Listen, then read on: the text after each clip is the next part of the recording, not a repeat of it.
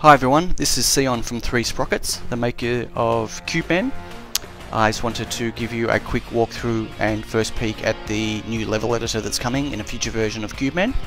I've got it to a state now where I can showcase it. In the background you can hear some cool new music that is shipping with Cubemen 1.2.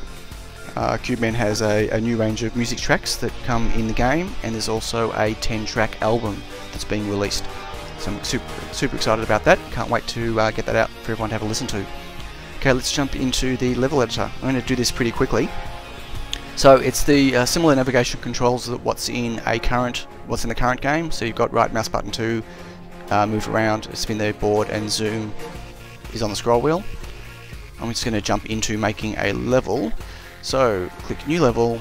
You can obviously pick the size of the level, and then choose which game mode you're making it for. I'm just going to call this one Happy Feet, because I have no idea why I just chose that.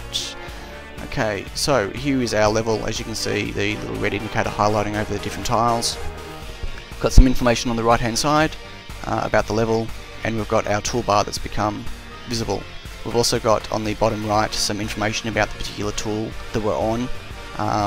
What I've actually done is implemented some really cool keyboard shortcuts for desktop users to be able to navigate the toolbar pretty quickly. The first one and the best one is the ability to hit spacebar to move between sculpt mode and everything off. And while you're inside a mode, if there's multiple options like sculpt up or down, the shift key alternates between those. So let's start sculpting.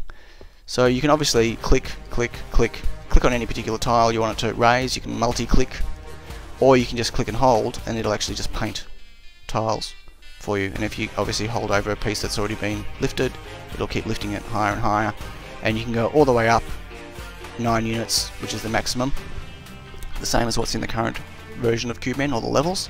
So as you can see, that's pretty easy to use. I can obviously I can hit shift, and then I can use them to drop them back down again. I can use this just to lower it. Go back into grow mode. So it's pretty straightforward. You can kind of build whatever shapes you want. I'm going to have something that kind of builds up here a bit. So you can climb up that. Obviously units can only climb one tile height at a time, so technically units can get all the way up here, all the way down. I'm also going to maybe join these in over here. Put some more here.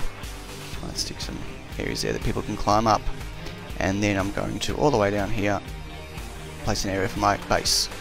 So here's a level that we've designed. I'm going to now show you the next tool. So the next one is the float tool, which allows you to have floating tile pieces. So there's 3 different options inside the float tool. You can drop a new one, and then you can move them up and down. Okay, that's not going to grow them up and down like the sculpt does, it's going to move them up and down. So I'm just going to go drop one over here, and as you can see, a new floating tile piece is dropped in. Now you notice how it only dropped it into about 2 units above the piece below. That's because they have to, by default, the level editor won't let you place a piece too low to prevent large units like the boss enemy from being able to walk underneath them. So if I go into my move down mode, I literally cannot move it further. It gives me a warning telling me why I can't move it. I can of course move it up, but I can't move it down. Oh, there we go, I can't move it down any further than that. Okay. Now obviously up and down only works on floating pieces. I can't just go to up and down here and click on this one, it won't do anything because it knows it's not a floating piece. So I could literally just go and drop one there, and I can drop one there and there. Let's build a bridge going across. Now these ones obviously are lower because what's below them was lower, but I can now go and lift them up.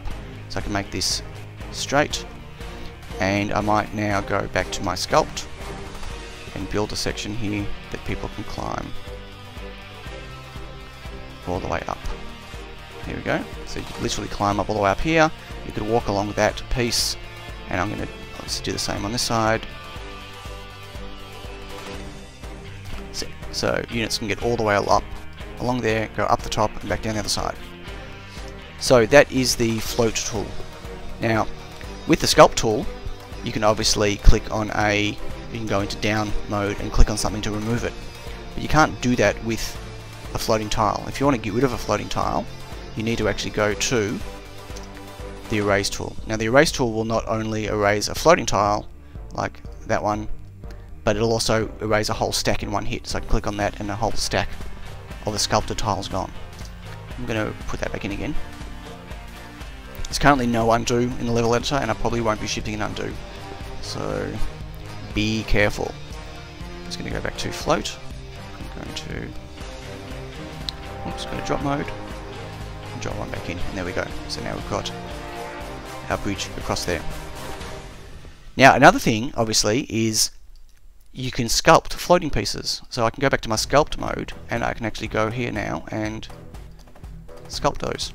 It treats it as a normal piece, it's just that it's a floating piece. So it can't go all the way to the ground, and it can't have anything less than a 2-unit gap below it. But now technically you could have units go all the way up there and all the way back down again, which is pretty cool. Okay, so we have a level. What I'm going to do before I forget is click save and just save it.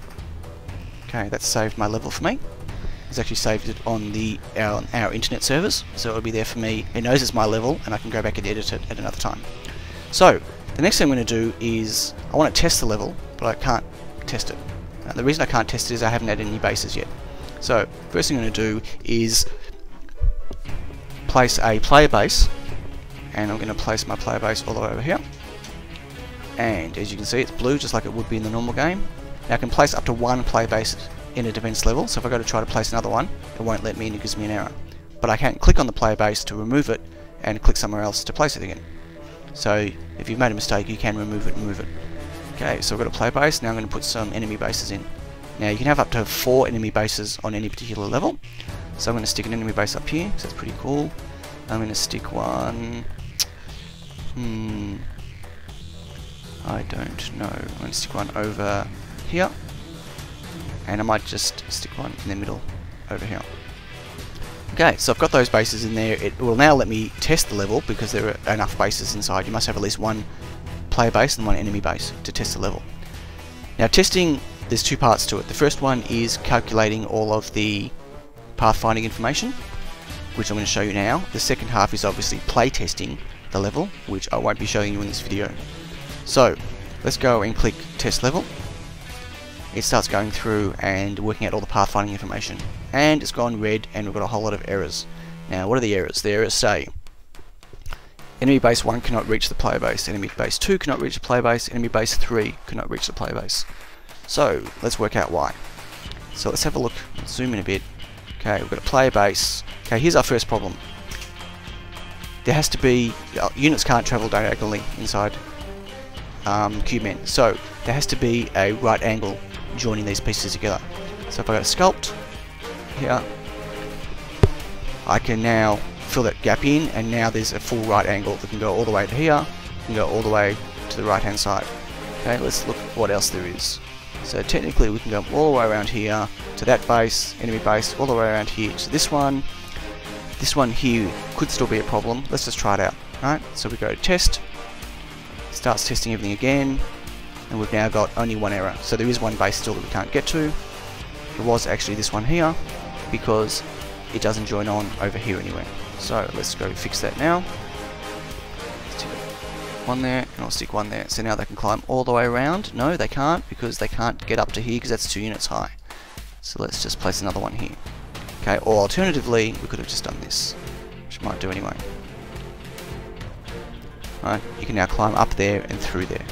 Okay, so now test that, and hopefully it'll stay blue. And it has, and so now the level's good, it's tested, it's worked, it's playable, so we can save it again. Okay, so that's how you create a level, that's how you save a level. Now let's have a look at loading levels, existing levels, and editing existing levels.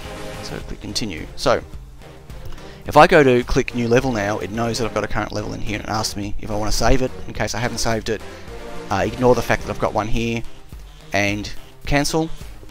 In this case I'm just going to cancel. What I can also do is click load, and it gives me the same. Oh, got a bit of an error underneath here. It shows me a list of all my levels that I've currently got. Here's Happy Feet, as you can see. Let's load up Graw. If I click Graw, it loads in an existing level that I've already got. As you can see, I can go and modify this now if I want to. Go to Sculpt, I can remove bits, I can whatever I want to do. I'm not going to go and change this level too much. Whoops. Okay, and I can again go back to my Happy Feet level whenever I want to. And we've got a bug. Awesome. As I said, it's not quite ready for release yet. Might do is just close it up. Try that again. Yeah, I'm not sure what that is. I'll have to find what the problem is here. But something obviously went wrong with the saving of that level. It's blah blah. Here's another one I've done earlier. This is a skirmish level, so this also gives me the ability to place locations that my units can go to, because as you know, with a skirmish or a mayhem game, there are limited placement positions for units. Anyway, this was a really quick overview of the level as it is right now. As you can see, it's not quite finished, but it's definitely getting there, and I hope to have it out very shortly. I'll post another video soon that shows a more robust version and also the ability to playtest the level. Okay, speak to you soon, internets. Bye.